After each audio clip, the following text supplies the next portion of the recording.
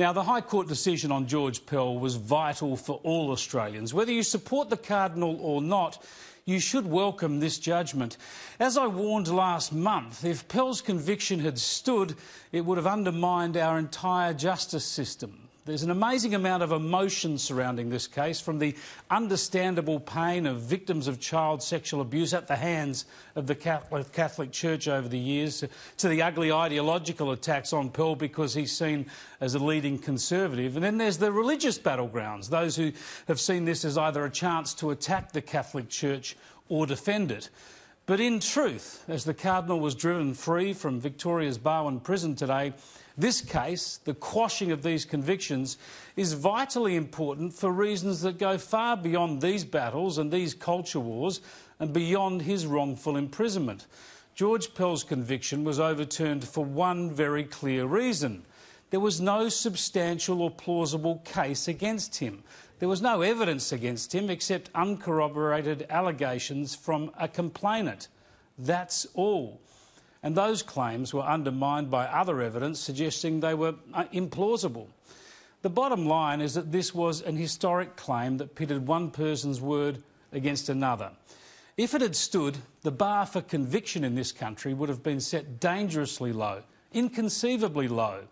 Whatever you think about Pell, the Church, the complainant, the media, the trials, the history or the debate, it's unreasonable, illogical and horribly hazardous to suggest people should be convicted on such thin, unprovable grounds. It's as simple as that.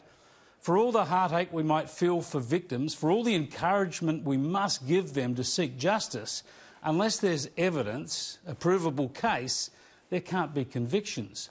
Now, I know despite that simplicity, it's impossible to separate this case from the contemporary debate.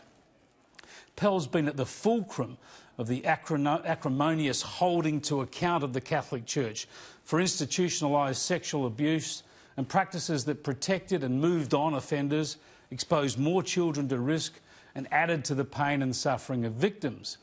Pell headed church efforts to resolve this long before claims were made against him. He was seen as the arch defender of the Church long before the claims were made against him. He's been pursued relentlessly by the media, especially the ABC, with many reports, books and documentaries airing and recycling claims against him.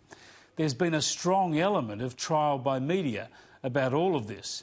And there will be questions asked for a very long time about the Victorian law enforcement and judicial systems, how this case even led to charges and got to court, given the thin evidence, let alone led to a conviction that survived an appeal and went all the way to the High Court.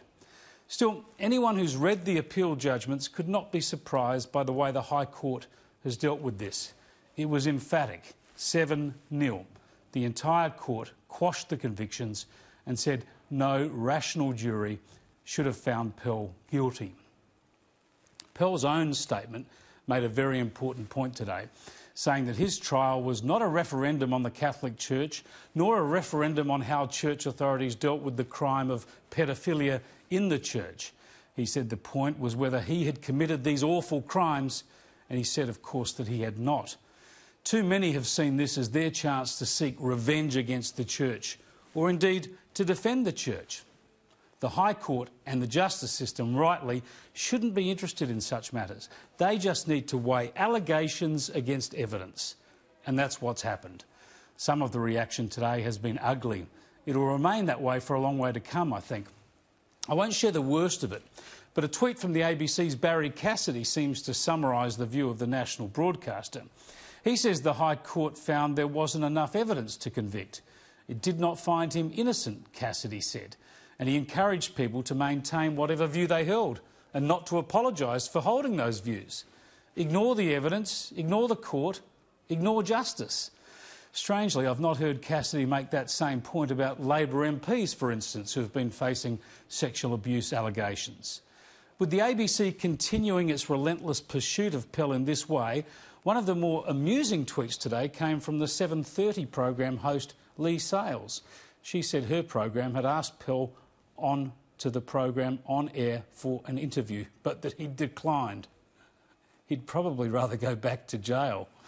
But for a more sensible position from, shall we say, the progressive side of this culture war debate, have a look at what The Guardian's Gay Alcorn tweeted. She said, "Take a breath, everyone. The appeal was a split decision, and the High Court unanimously found that the dissenting judge in the appeal, that was Justice Weinberg, who happened to be the most experienced in criminal law, the High Court found he was correct.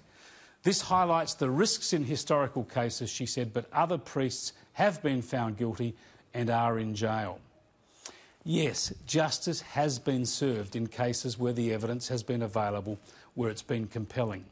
In the Pell matter, the missing element was clear evidence beyond reasonable doubt. There was baying from the media, bloodlust from people justifiably angry at the Catholic Church, even a sense of justice denied by a public horrified about what's been revealed through the Royal Commission and other inquiries. But there was little or no evidence against Pell, and the High Court found as much. And at a time of high emotion, it's worth seeing it this way. Rather than saving George Pell today, be that as it may, the High Court has done its job and rescued our judicial system, saved it from a precedent that would have undermined justice into the future for all Australians.